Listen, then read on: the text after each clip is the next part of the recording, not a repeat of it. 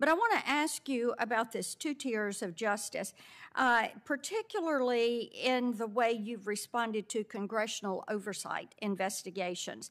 The House Judiciary Committee recently requested that you turn over documents relating to the special counsel investigation of President Biden's mishandling of classified documents. But your DOJ so far has stonewalled the House request, claiming you can't turn over documents on an open matter. Now let's compare that with your decision, obviously very subjective, to fully cooperate with document request from the House January 6th committee.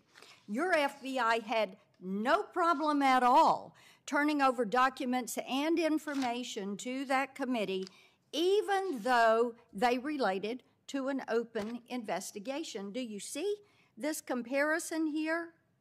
Do you appreciate this? This is a prime example of 2 tiers of justice, your 2-tier system, who you're going to cooperate with and who you are not. So why have you cooperated with the document requests that were made from Democratic-led committees, but you have refused, Chairman Jordan, and you have refused the House Judiciary Committee when they are requesting documents that pertain to President Biden's mishandling of classified documents?